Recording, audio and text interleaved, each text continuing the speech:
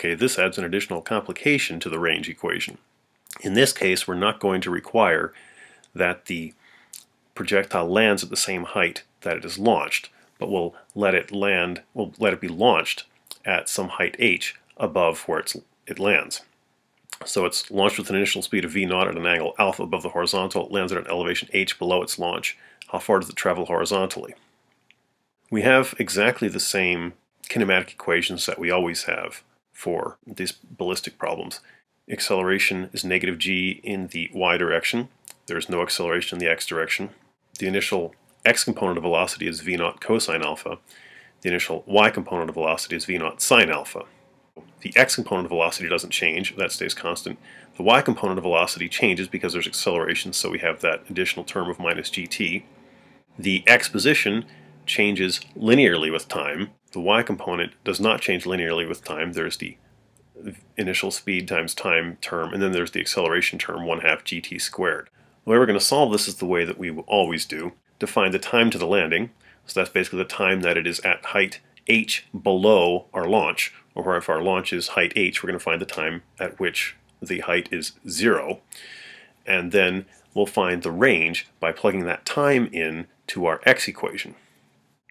We're just going to run the algebra through. Y0 minus h is the landing position.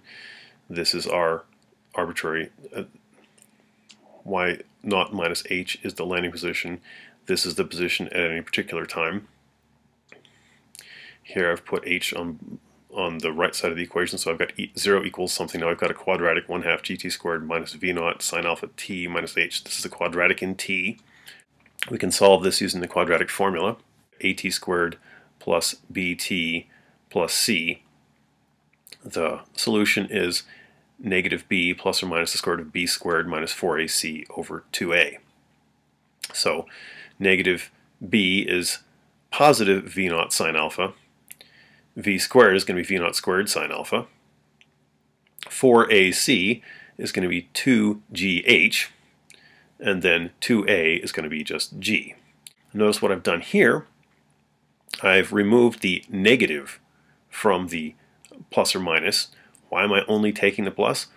The reason is this is the solution we want, the time after launch. The other solution is back here, time before the launch. That's the one that we get where we use the negative. We're not interested in the negative, so we have only the one solution that's of interest to us, which is this one. Well, that doesn't look so bad. That's time, so we're going to take this time and we'll plug it into our x equation to find the actual range. So here's what we do. We've got our horizontal range, x equals x0 plus v0 cosine alpha t. Remember that we're solving for d, so we have d equals v0 cosine alpha t. This is our t that we plug in. Not a whole lot of simplification that we can run through here, but the only simplification we can do is to take the 1 over g out, which makes this display in a line a little bit better. But it's still not a horrible equation, but not really nice looking. Let's verify that this conforms to what we earlier derived for the range equation when the landing was at the same height as the launch. This should reduce to the special case. So what we do is we say where h equals 0, where it lands at the same height as it launches. So here's our starting equation. Plug in 0 for h. That only shows up in this term here. So now we have v0 over g cosine alpha times v0 sine alpha plus, what's this? The square root of v0 squared sine squared alpha. Oh, well, this whole thing in this whole square root is just v0 sine alpha. So we have v0 sine alpha plus v0 sine alpha. Well, that's 2 v0 sine alpha. Now we have 2 cosine alpha sine alpha. Oh, that's just sine of 2 alpha. So that works when h equals 0, when it lands at the same height that it's launched. This fits our earlier range equation. Well, when we found the range equation earlier, we solved for what angle gave us the maximum range. Can we do that in this arbitrary case? Sort of.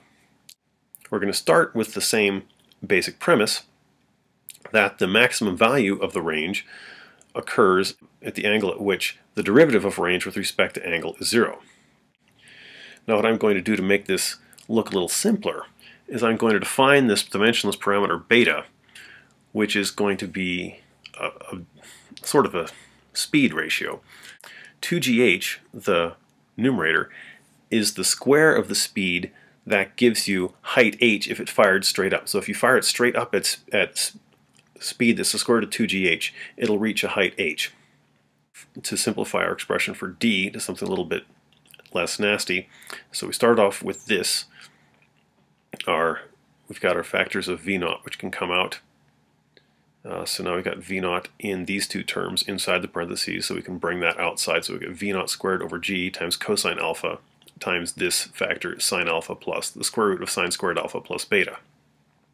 This is a somewhat simplified version for the range.